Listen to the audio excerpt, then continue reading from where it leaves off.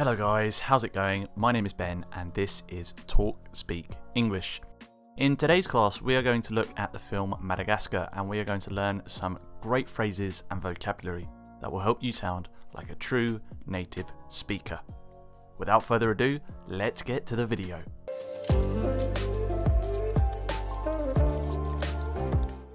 Now, because of you, we're ruined! Because of me? I fail to see how this is my fault. You're kidding, right, Marty? You ticked off the people. You bit the hand, Marty. You bit the hand. I did not ask you to come after me, did I? He does have a point. What? I did say we should stay at the zoo, but you guys... Melman, just shut it. First up, we have the adjective ruined, which normally means when a building is very badly damaged or has gradually fallen down because no one has taken care of it. In this example, however, ruin refers to the reputation of the animals. If someone's reputation is ruined, it means it has been destroyed or damaged by an event. For example, we could say that the former baseball star O.J. Simpson's reputation was ruined after he was accused of murdering his ex-wife Nicole and her friend Ronald Goldman in 1994. To kid someone is another way to express the verb to joke. In other words, she is saying, "Are you joking?"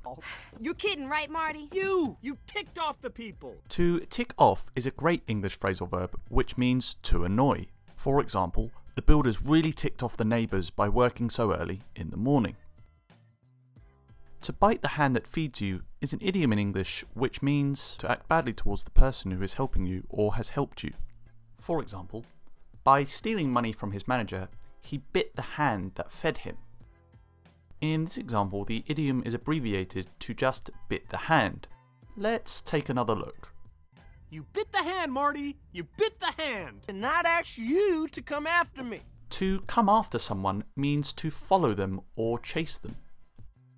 What? I did say we should stay at the zoo, but you guys... Melman, just shut it, please. Leave Melman out of this, please. Thank you, Gloria. Besides, Alex, it's not my fault that we were transferred. Melman, shut it.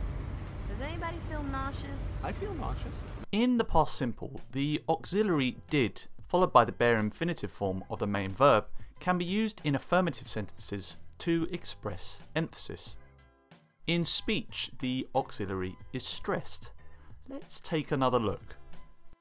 What? I did say we should stay at the zoo, but you guys... Melman, just shut it. Shut it is short for shut your mouth. In other words, it means you want someone to be quiet. To leave out is a phrasal verb which means not including someone in a discussion, collection, or group.